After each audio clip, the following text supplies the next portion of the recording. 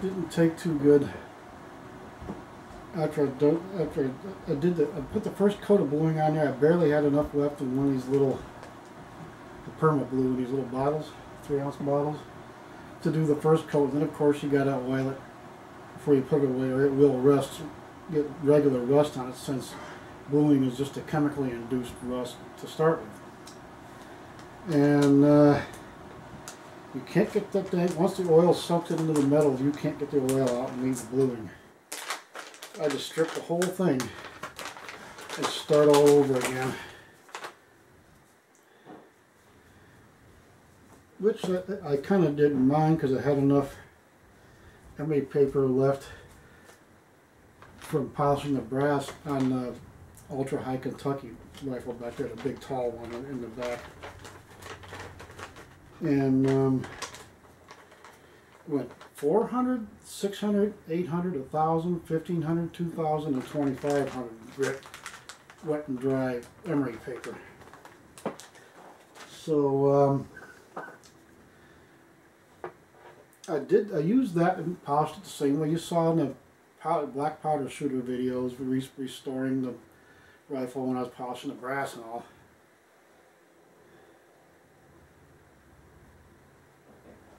You can see how shiny that is. Let me buff it once.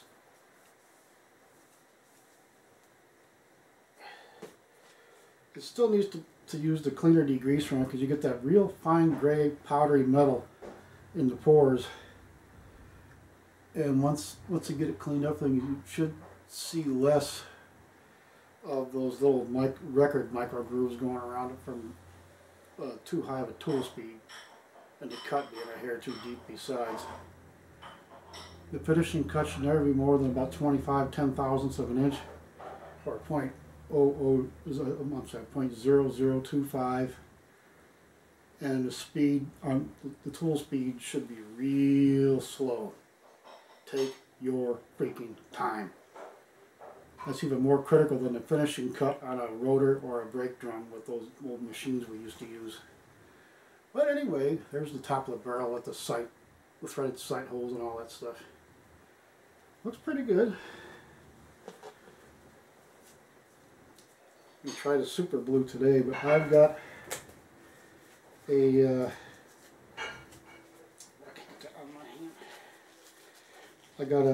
got my wife's hair dryer here. The Elsa Soon ionizer. Don't want to ionize the thing, I just want to heat it up. I forgot until I was sitting, from all the first coat of bluing and then sitting there polishing and everything, I was going up to the 2,000 grit when it finally hit me, how I got the bluing to not look kind of like a spotted bass or something. Cold metal. Hot bluing is 140 degrees. And you got your little hangers with dowel rods, whatever, that you suspend it in the tank, in the bluing tank, and let it sit there for X amount of time to get a certain amount of bluing before it looks good to you. But you polish the metal first. Okay. So I did, like I showed you. And then I have to use the hairdryer to heat the metal up. And I'll degrease it and everything first, and then use the hairdryer to get it warm, or at least take the chill off it. I had to take my hoodie off here. I was just about to break a sweat, even here in the end of November. Oh, I can't get that out of my... In the middle of the day, this room gets... Oh, see, to me, you see what carpal tunnel does? I can't use my fingers on my left hand to... I need somebody else to put that on my left hand. I can't scoop the... Doggone it. That's very hard. You can't scoot your hand around.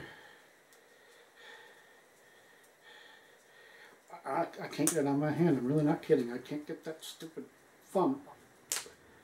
I can't pick my thumb under there. It gets raveled up all from here all the way up to about there. That's really hard.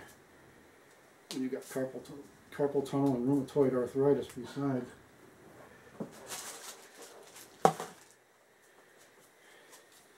And you can see surgeons doing. The tips of the gloves are a little bit long, even if you're buying close to your size. That's why you see surgeons doing that. You gotta scoot it down so you can use your fingertips.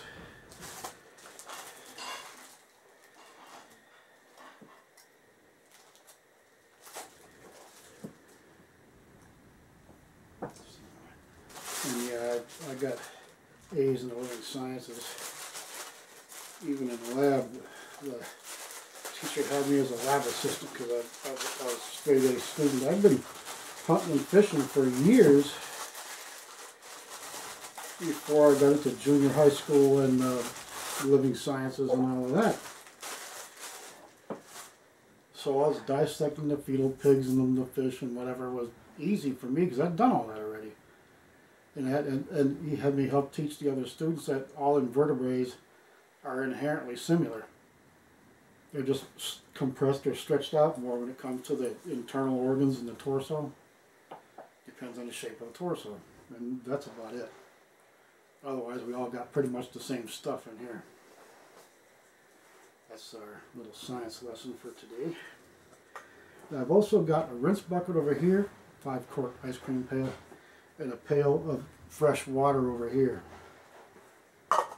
And the hefty 3-ounce bathroom cups to put the chemicals in, and 4 rinse water. And have to get some more of them pretty soon. They're getting low. Oh crap! It looks like everything is piled up and tangled around with everything else. You try to grab one thing, you got to knock them all down.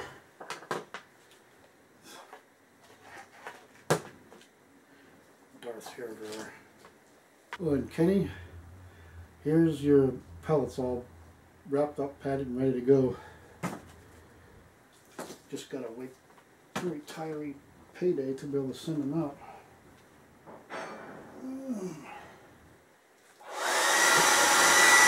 Oh, stubborn people jump slip.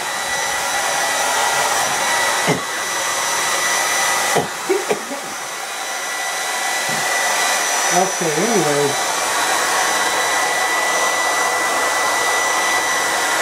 I was about to break a sweat in here. This doggone metal is ice cold.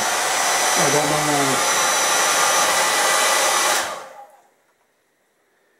why. Yeah. It tripped the breaker switch on the thing here. I'll have to do it cold. There's no other way. That's too much power on the thing. Well, I got one power strip plugged into another power strip as a redundant backup kind of, you know. Like I said, we could have taken it into the kitchen.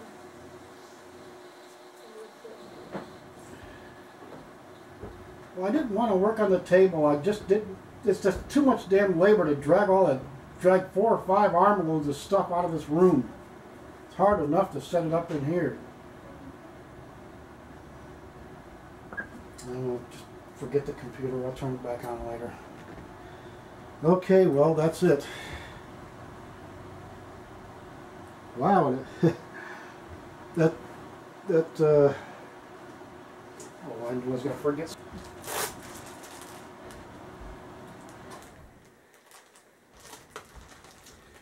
Well, if it's not open yet, why is the zipper closed?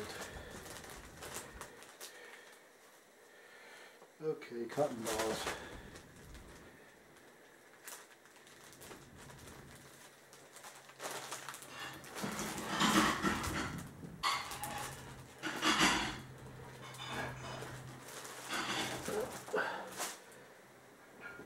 Squeeze all there out, sucks it back in anyway. Okay, anyhow.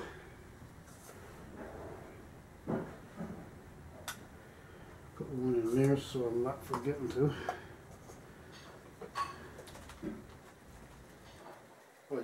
I did say on here somewhere to shake one of these up, so I just do it to all of them.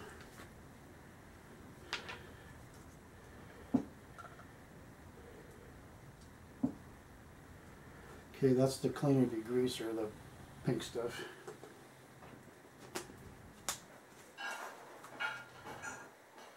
Okay. Sink's sinking up. Need a new gas valve seal on the strut thing on the chair, the upper seal broken, like it's like the struts on your car, it leaks oil. Pain in the ass.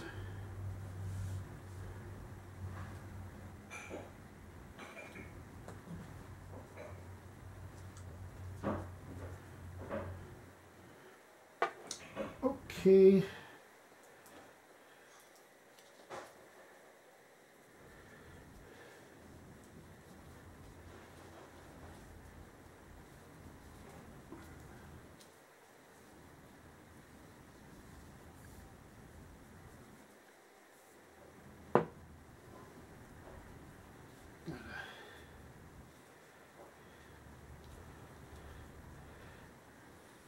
Trying to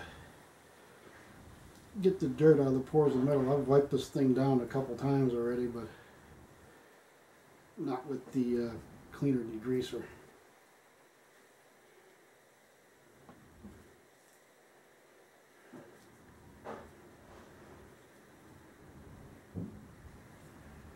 And notice if you forget to use the cleaner degreaser, the booling doesn't go on real good. It doesn't seem to want to saturate as easy. In the metal, I mean.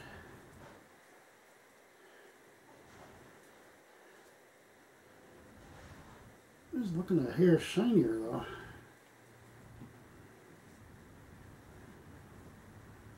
Put that back in there and set it over there.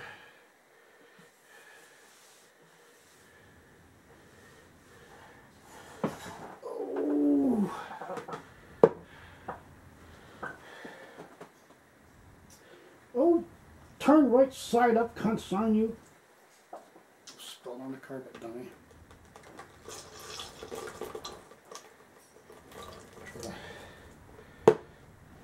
Wash my gloves off too. Gotta make sure I wash the fingers of the gloves off. Okay. Oh, and a Q-tip fits this 177 cal barrel real good on the inside. That was interesting.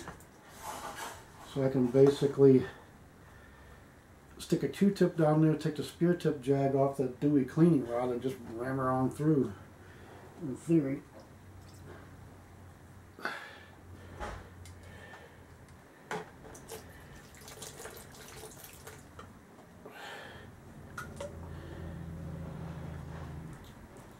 Oh, phooey.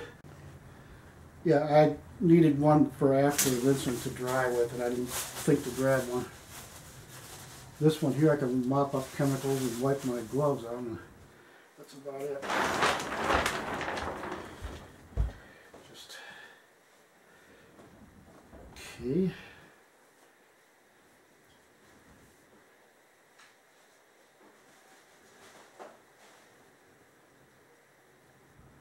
And you got all these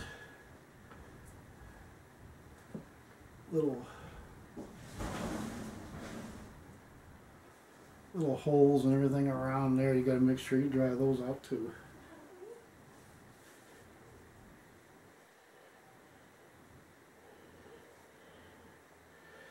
Oh, that took the bluing out. That the little dimple right there where the barrel band goes real nice too. So that was cool. Just trying to make sure. Take your time, take your time, take your time. If you're like me and don't have any patience, this is a wonderful way to learn patience. Because the more patience you learn, the better the job comes out. And you can see there, she's looking nice and shiny, which is what we want. And that's not bad, being polished entirely by hand. When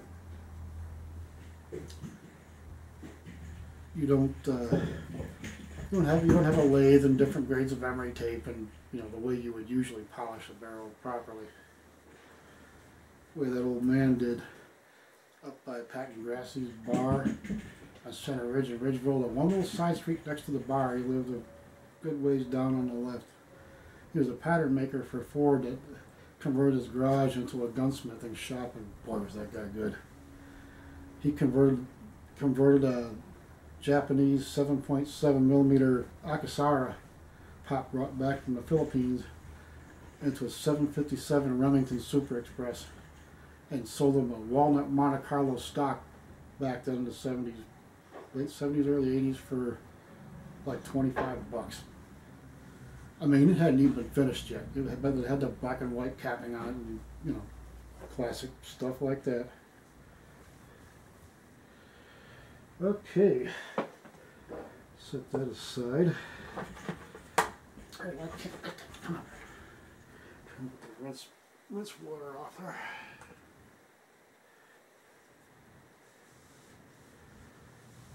If you don't like about TV tables, you can't wipe real fast or real hard, so knock it over.